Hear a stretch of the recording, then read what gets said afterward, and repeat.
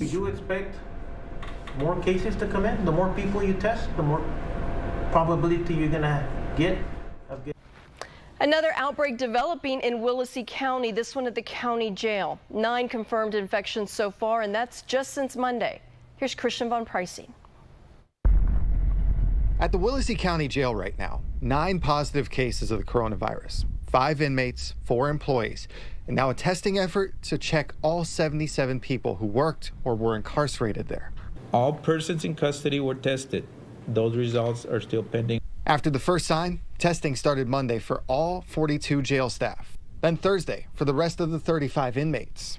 Inmate cases that we have are inmates that were tested on Monday because they had symptoms of COVID-19. Test results are still pending. Officials also extending testing to police who may have entered here recently. We know we're going to get more additional cases, yes.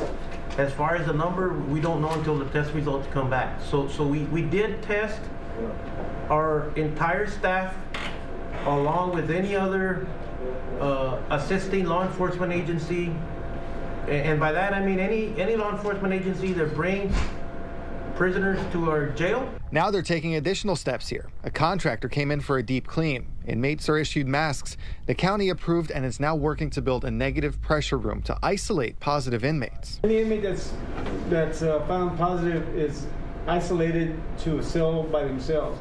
Until we run out of cells, then we'll be able to put those people that are positive together in that one cell. The jail right now, about half of its capacity of 94 inmates. So inmate patients are still able to be isolated. County Judge Guerra now asking the state for a county-wide test drive to control the spread. We have 40+ employees that work there, a lot of them whom live within our county, and so we know they have families. That new testing service will start Monday, June 8th and continue throughout next week.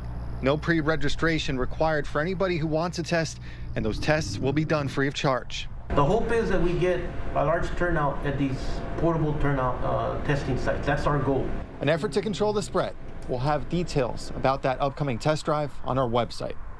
Christian Von Pricing, Channel 5 News, Raymondville.